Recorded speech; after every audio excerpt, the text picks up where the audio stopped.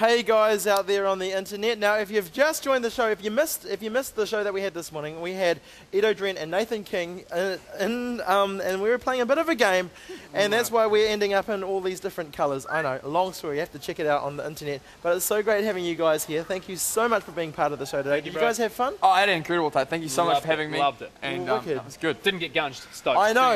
It's very rare when people get away like not getting dirty.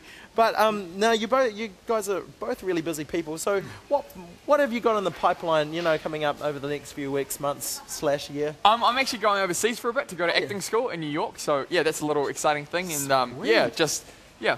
That's going to be so much fun. Yep. And I've got an album to make, so I'm going to be busy writing and recording. So. Yeah. Hey, if you need any backup singers, Camilla and I, give us a call. Yeah. Cool. Yeah, have a good. I don't know how Nathan feels about guys with tutus in his band, but could be a good new look. In the studio, like there's no cameras there, so like you're only hearing it. You can't hear the tutu. each to his own. Yeah, exactly. Have you guys got any shout outs for anyone at home?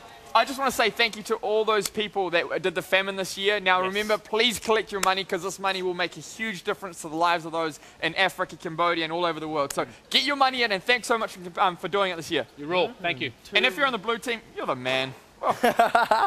Hey, once again, it was such a pleasure having you both here. And if you're ever in the neighbourhood again, come on down. We'd love to have you back on the show. I will. Thank you. High fives. Boom. Sweet. Ow. Awesome. Yeah, hey, you can Camilla. check this out on the internet, and we will see you every Sunday morning, 8 till 10, TV2.